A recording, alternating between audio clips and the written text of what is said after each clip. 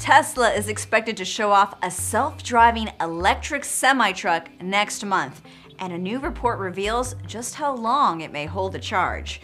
Reuters reports that this battery-powered big rig would have a working range of 200 to 300 miles.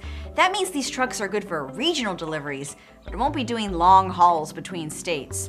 Tesla chief executive Elon Musk has promised we'll see a prototype in September, teasing it back in April in a tweet. But he's also talked about the concept since last summer.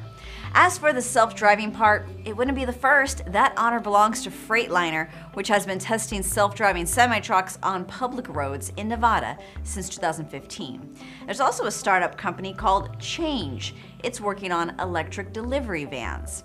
But Tesla's big rig could have some extra pizzazz, at least when it comes to entertaining drivers. There are separate reports that the company is working on its own music streaming service for its electric cars. And for the first time, we're seeing screenshots that offer more proof.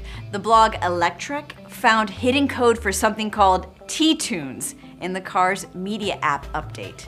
I'm Bridget Carey, and for all the Musk No news, head to CNET.com.